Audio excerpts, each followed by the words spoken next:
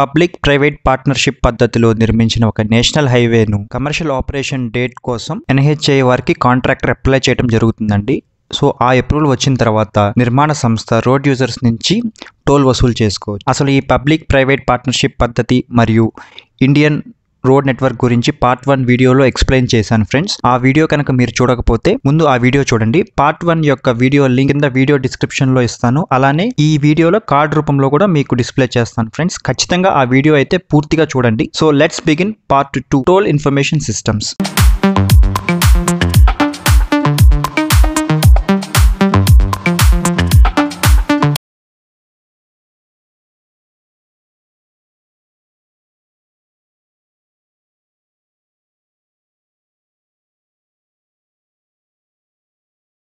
DBFOT concession agreement ప్రకారం tender దక్కించుకున్న సంస్థ ప్రాజెక్ట్ని డిజైన్ చేసి తమ సొంత నిధులతో కన్స్ట్రక్షన్ చేపట్టి నిర్మాణ వ్యయం మరియు లాభాలను వసూలు చేసుకోవడానికి కన్సెషనర్ అగ్రిమెంట్ ప్రకారం పేర్కొన్న సంవత్సరాల వ్యవధి ఏదైతే ఉంటుందో అది కన్సెషనర్ పీరియడ్ అంటారు. ఆ వ్యవధిలో రోడ్ యూజర్స్ నుంచి టోల్ రూపంలో మనీ కలెక్ట్ చేయొచ్చు. ఒక పర్టికులర్ ప్రాజెక్ట్లో కన్సెషన్ పీరియడ్ అనేది ఒక 30 years ఉందనుకుందాం. టెండర్ దక్కించుకున్న సంస్థ ఆ 30 yearsలో ప్రాజెక్ట్ కంప్లీట్ చేసి అలానే వాళ్ళ నిర్మాణ వ్యయాలు ప్లస్ అలానే లాభాలు కూడా ఆ 30 years టైం స్పాన్ లోనే వాళ్ళు వసూలు చేసుకోవాల్సి ఉంటుంది టోల్ రూపాన్ని.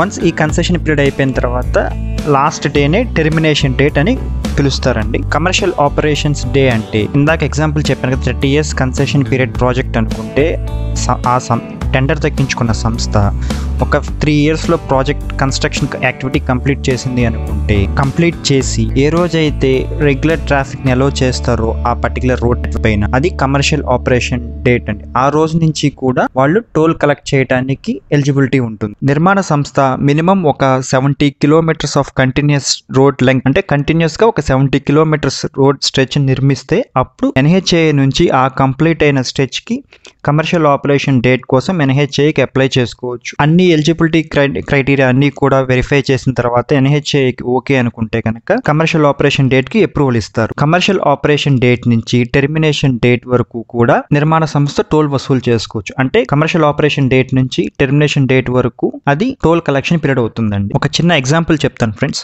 టోటల్ ప్రాజెక్ట్ యొక్క స్కోప్ 200 kilometers అనుకుందాము. అంటే 200 kilometers ఆఫ్ నేషనల్ హైవే నిర్మించాలి. కంటిన్యూస్ గా 90 kilometers కంప్లీట్ చేస్తే కనుక ఆ పర్టికులర్ స్ట్రెచ్ ఆఫ్ 90 kilometers కి నిర్మాణ సంస్థ టోల్ వసూలు చేసుకోవచ్చు. 200 kilometers పూర్తిగా నిర్మించాల్సిన అవసరం అయితే లేదు. టోల్ కూడా 90 kilometers కి ప్రోరేటా బేసిస్ లోనే పే చేస్తాము. ఈ 90 kilometers స్ట్రెచ్లో బైపాస్ కానీ బ్రిడ్జెస్ కానీ ఉంటే నేషనల్ హైవే లెంగ్త్లో నుంచి బైపాస్ లెంగ్త్కి అలానే హైవే లెంగ్త్కి వేరువేరుగా టోల్ ఛార్జెస్ అనేది క్యాలిక్యులేట్ చేస్తారు ఫ్రెండ్స్. ఆ 2 ఛార్జెస్ కూడా డిఫరెంట్గా క్యాలిక్యులేట్ చేసిన తర్వాత ఆ రెండింటిని కలిపి సింగిల్ టోల్ ఛార్జ్ కింద నిర్మాణ సంస్థ మన రోడ్ యూజర్స్ నుంచి వసూలు చేస్తుంది. Location of toll plaza. మరి టోల్ ప్లాజా అనేది ఎక్కడ పెట్టాలి? మున్సిపల్ లిమిట్స్ నుంచి 10 kilometer డిస్టెన్స్లో ఉండాలి. అలానే డిస్టెన్స్ బిట్వీన్ 2 టోల్ ప్లాజాస్ అనేది మినిమం 60 kilometers అనేది ఖచ్చితంగా ఉండాలి. ఒకవేళ ఏ కారణం చేతనైనా సరే మున్సిపల్ లిమిట్స్లోకి వెళ్ళి టోల్ ప్లాజా పెట్టాలి అంటే కనుక మున్సిపల్ అథారిటీస్ నుంచి కానీ లేదా టౌన్ అథారిటీస్ నుంచి ఖచ్చితంగా రిటర్న్ అప్రూవల్ తీసుకోవాల్సిందే. అట్లానే 60 kilometers లోపు టోల్ ప్లాజా పెట్టాలి అంటే NHAI వారి నుంచి స్పెషల్ అప్రూవల్స్ అవసరం. Who decides the toll rate? Toll rate ఎవరు నిర్ణయిస్తారు? National highway fee determination of rates and collection rules 2008 ప్రకారం ప్రతి క్లాస్ ఆఫ్ వెహికల్ కి ఫర్ ఎవ్రీ కిలోమీటర్ కి ఒక బేస్ రేట్ NHAI వారి చేత నిర్ణయించబడి ఉంటుంది. సో 2008 బేస్ రేట్స్ ప్రకారం ప్రతి ఫైనాన్షియల్ ఇయర్ కి బేస్ రేట్ రివిజన్ అనేది NHAI వారు చేస్తారు. అందుకని ప్రతి సంవత్సరం టోల్ రేట్స్ అనేవి పెరగడానికి ఛాన్సెస్ ఉన్నాయి. ఫర్ ఎగ్జాంపుల్ నేను ఒక కార్కి 2008 బేస్ రేట్ ఆధారంగా ఇప్పుడు ఫైనాన్షియల్ ఇయర్ 2021లో టోల్ రేట్ ఎలా అరైవ్ అవుతారు అనేది నేను మీకు స్టెప్ బై స్టెప్ ఎక్స్ప్లెయిన్ చేసి చెప్తాను ఫ్రెండ్స్. సో ఈ వీడియో ఎక్కడా కూడా స్కిప్ చేయకుండా కంప్లీట్గా చూడండి. నేను ఎగ్జాంపుల్గా విజయవాడ హైదరాబాద్ నేషనల్ హైవే మీద ఉన్న కొర్లపాడు వద్ద ఉన్న ఒక టోల్ ప్లాజాని ఎగ్జాంపుల్గా తీసుకుంటున్నాను. అది GMR వారి toll plaza. 2007-2008 financial year base rate ప్రకారం ఒక కార్కి 0.65 rupees per kilometre charge చేయబడుతుందండి base rate కింద. సో ఇప్పుడు మనం కరెంట్ ఫైనాన్షియల్ ఇయర్ 2021లో ఉన్నాం కనుక 2007-8 ఫైనాన్షియల్ ఇయర్ నుంచి 2021 ఫైనాన్షియల్ ఇయర్ వరకు 13 ఇయర్స్ వస్తుంది. సో పెర్ ఇయర్ 3% ఇంక్రీజ్ చొప్పున 13 ఇయర్స్కి 13 ఇంటూ 0.65 అండి, అది 0.254 వస్తుంది. అంటే 0.254 రూపీస్ పెర్ కిలోమీటర్. సో రెండు కనుక యాడ్ చేస్తే ఈ ఫైనాన్షియల్ ఇయర్ అంటే 2021 ఫైనాన్షియల్ ఇయర్ కి 0.904 రూపీస్ పెర్ కిలోమీటర్ అనేది బేస్ రేట్ కింద మనం అరైవ్ అవుతాం. నెక్స్ట్ హోల్సేల్ ప్రైస్ ఇండెక్స్ అండి. నేను ఈ ఎకనామిక్ సబ్జెక్ట్ గురించి పెద్దగా డిస్కస్ చేయట్లేదు. ఈ రివైజ్డ్ బేస్ రేట్ కి హోల్సేల్ ప్రైస్ ఇండెక్స్ WPI కూడా యాడ్ చేయడం జరుగుతుందండి. ఈ WPI గురించి నేను ఎక్కువ డెప్త్కి వెళ్ళి చెప్పట్లేదు. సో WPI కూడా 2007 బేస్ రేట్ ప్రకారం తీసుకుంటారు. అట్లానే లేటెస్ట్ ఇండిసెస్ ప్రకారం కూడా అది వీళ్ళు క్యాలిక్యులేట్ చేసి కరెంట్ ఫైనాన్షియల్ ఇయర్కి ఎంత ఇంక్రీజ్ అవుతుందో క్యాలిక్యులేట్ చేస్తారండి. అది ఈ పర్టికులర్ ఫైనాన్షియల్ ఇయర్కి 2021 ఫైనాన్షియల్ ఇయర్ క్యాలిక్యులేట్ చేసుకుంటే 0.293 రూపీస్ పెర్ కిలోమీటర్ వస్తుందండి. ఈ WPI దేనికి కన్సిడర్ చేయాలి అంటే ప్రైస్ ఇన్ఫ్లేషన్ అనేది కన్సిడర్ చేయడానికి WPI ఒక ఇండెక్స్ అండి, అది ఒక ఇండికేటర్ అనమాట. Revised base rate for 2021 financial year కి 0.904 rupees per kilometre. Next base rate with wholesale price index for this financial year వచ్చేసి 1.197 రూపీస్ పెర్ కిలోమీటర్ కింద వస్తుంది. అంటే 0.904కి 0.923 మనం యాడ్ చేస్తాము. యాడ్ చేస్తే 1.197 రూపీస్ పెర్ కిలోమీటర్ వస్తుంది. కొర్లపాడు టోల్ ప్లాజా నేను ఎగ్జాంపుల్గా తీసుకుంటున్నాను కాబట్టి కొర్లపాడు టోల్ ప్లాజా కింద 72.28 కిలోమీటర్స్ అనేది వాళ్ళ అండర్లో ఉంటుందండి. సో ఈ 72.28 కిలోమీటర్స్లోనే ఒక 5.15 కిలోమీటర్స్ అనేది బైపాస్ స్ట్రక్చర్స్ అనేవి ఉన్నాయి. సో అవి విడిగా క్యాలిక్యులేట్ చేస్తామండి. టోల్ రేట్ అనేది విడిగా క్యాలిక్యులేట్ చేస్తారు. సో 72 కిలోమీటర్స్లోంచి మనం 5 కిలోమీటర్స్ తీసేస్తే 67 కిలోమీటర్స్ నెట్ చార్జబుల్ లెంగ్త్ అనేది వస్తుందండి. హైవే పోర్షన్ అంటే గ్రౌండ్ లెవెల్ హైవే పోర్షన్కి మనం ఇప్పుడు టోల్ క్యాలిక్యులేట్ చేస్తాం. సో ఒక ట్రిప్కి బేస్ రేట్తో మల్టిప్లై చేస్తే అంటే 67 ఇంటూ 1.197 చేస్తే మనకి 80.34 రూపీస్ వస్తుందండి. అంటే ఒక సింగిల్ సైడ్ ట్రిప్కి ఫర్ ఎ లెంగ్త్ ఆఫ్ 67 కిలోమీటర్స్కి మనం 80 రూపీస్ 34 పైసే పే చేస్తున్నామండి. ఇప్పుడు బైపాస్ స్ట్రక్చర్స్ క్యాలిక్యులేషన్ గురించి చూద్దాం. సో నేను మీకు చెప్పింది 5.15 కిలోమీటర్ బైపాస్ స్ట్రక్చర్స్ అనేది ఉంది అని చెప్పాను. సో ఆ 5.15 kilometre of bypass structures I mean bridge కానివ్వండి, ఫ్లైఓవర్స్ కానివ్వండి, ఇట్లా అది కన్స్ట్రక్షన్ చేయడానికి అయిన కాస్ట్ 60 crores అండి. బేస్ రేట్ ఫర్ బైపాస్ వచ్చేసి అప్ టు 15 crores వరకు 5 రూపీస్ పెర్ కిలోమీటర్ కదా. Next for every additional 5 crore increase కి 1 రూపీ చొప్పున పెరుగుతుందండి. అంటే 9 రూపీస్ పెరుగుతుంది. బేస్ రేట్ కి 9 రూపీస్ మనం యాడ్ చేయాలి. అంటే base rate 5 rupees plus additional ఇంక్యూర్ అయిన కాస్ట్ 9 రూపీస్ పెర్ కిలోమీటర్.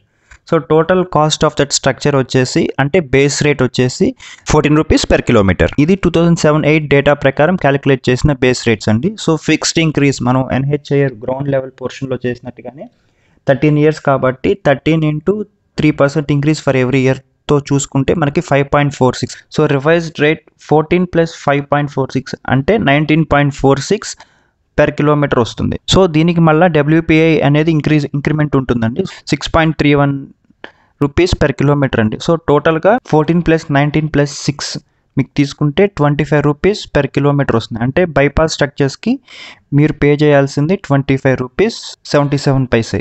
ఇప్పుడు total length of the toll plaza stretch కింద మనం కన్సిడర్ చేసి టోల్ క్యాలిక్యులేట్ చేస్తే హైవే పోర్షన్కి 80.34, బైపాస్ స్ట్రెచ్ పోర్షన్కి 25.77, రెండు కలిపి 106 రూపీస్ అనేది మీకు వస్తుందండి. సో కొర్లపాడు టోల్ ప్లాజా దగ్గర మీకు 106 రూపీస్ సింగిల్ సైడ్ ఫేర్ కింద డిస్ప్లే చేసి ఉంటుంది. మీ స్క్రీన్ పై చూస్తుంది కొర్లపాడు టోల్ ప్లాజా వద్ద ఉన్న ప్రెసెంట్ కరెంట్ ఎఫెక్టివ్ రేట్స్ అండి.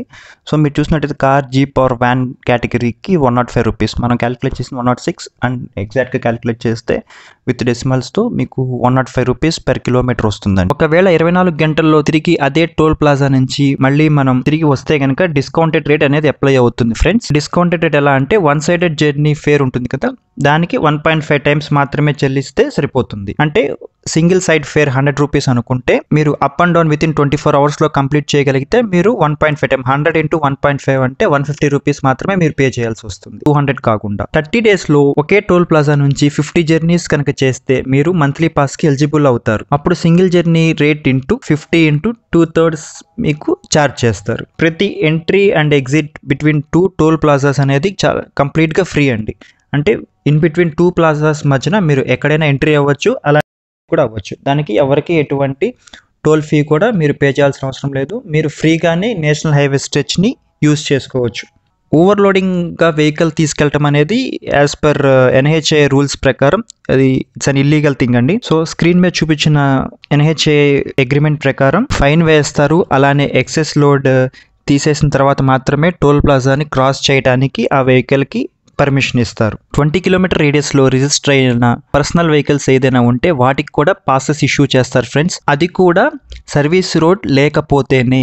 సర్వీస్ రోడ్ ఉన్నా కూడా మీరు NH యూజ్ చేస్తే మీరు కంపల్సరీగా టోల్ పే చేయాలి. ఒకవేళ అదే జిల్లాలో రిజిస్టర్ చేయబడిన కమర్షియల్ వెహికల్ అయి ఉంటే కనుక ఆల్టర్నేటివ్ రూట్స్ లేకపోతే మీరు 50% ఆఫ్ ది కేటగిరీ ఫ్రీ మాత్రమే చెల్లించాల్సి ఉంటుంది. ఒకవేళ ఆల్టర్నేటివ్ రూట్ ఉండి నేషనల్ హైవే కన్నా దూరం అయినా కూడా మీరు 50% డిస్కౌంట్తో మీరు టోల్ ప్లాజా క్రాస్ చేయవచ్చు.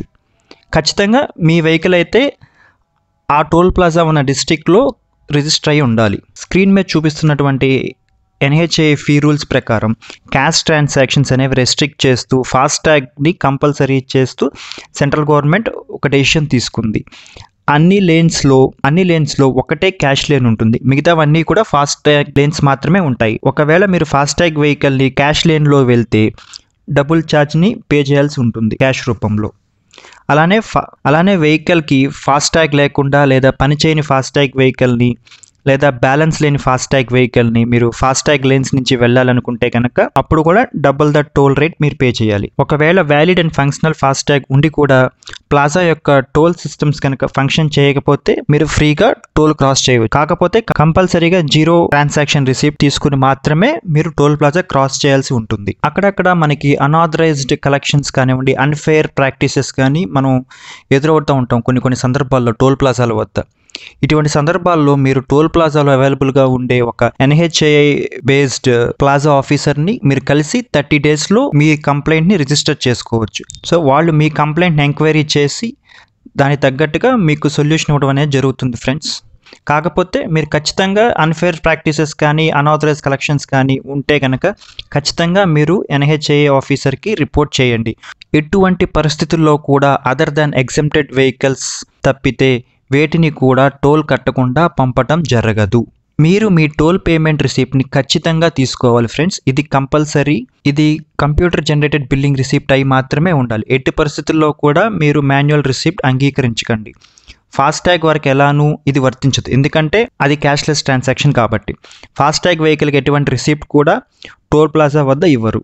మీరు కనుక ఎంట్రీకి ఎలిజిబుల్ అయితే మీ కేటగిరీ ప్రకారం ఆటోమేటిక్గా మీ ఫాస్టాగ్ ప్రొవైడర్ నుంచి మీకు SMS వస్తుంది. ఇంకా పూర్తి డీటెయిల్స్ కావాలి అంటే మీ ఫాస్టాగ్ అకౌంట్ వెబ్సైట్లోకి వెళ్ళి మీరు చెక్ చేసుకోవచ్చు. మీకు 1 కిలోమీటర్, హాఫ్ కిలోమీటర్ దూరం నుంచి టోల్ ప్లాజా ఉంది అనేటువంటి ఒక ఇండికేషన్ బోర్డ్స్ కానివ్వండి, సైన్ బోర్డ్స్ కానివ్వండి మీకు డిస్ప్లే చేసి ఉంటాయండి. పెద్ద హోర్డింగ్స్లో మీకు కనిపిస్తుంటాయి. సో టోల్ ప్లాజాకి ఒక 300 మీటర్స్ దూరం నుంచే మీకు టోల్ ఛార్జెస్ ఎంత అనేది మీకు ఆ పర్టికులర్ టోల్ ప్లాజా యొక్క సింగిల్ ఛార్జ్ ఎంత, డబుల్ ఛార్జ్ ఎంత అనేది కూడా మీకు డిస్ప్లే చేస్తారు ఫ్రెండ్స్. మీ ఫాస్టాగ్ అకౌంట్కి సరిపడా బ్యాలెన్స్ ఉందో లేదో కూడా చెక్ చేసుకుని వెళ్ళండి. అనవసరంగా టోల్ ప్లాజా దగ్గర కన్ఫ్యూజన్ క్రియేట్ అవ్వకుండా ఉంటుంది. స్క్రీన్ మీద కనిపిస్తున్న ఎగ్జామ్టెడ్ వెహికల్స్ తప్పితే మిగతా అన్ని వెహికల్స్ కూడా టోల్ పే చేసి మాత్రమే వెళ్ళాలి. ఈ టోల్ కలెక్షన్స్ అన్నీ కూడా NHAI మానిటర్ చేస్తూ ఉంటుంది.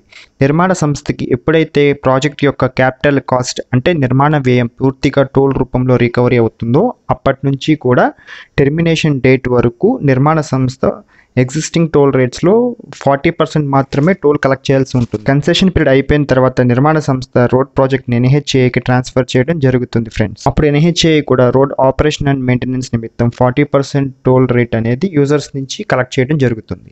ఈ వీడియో కనుక మీకు నచ్చితే లైక్ చేయండి, షేర్ చేయండి, సబ్స్క్రైబ్ చేయండి. Thank you.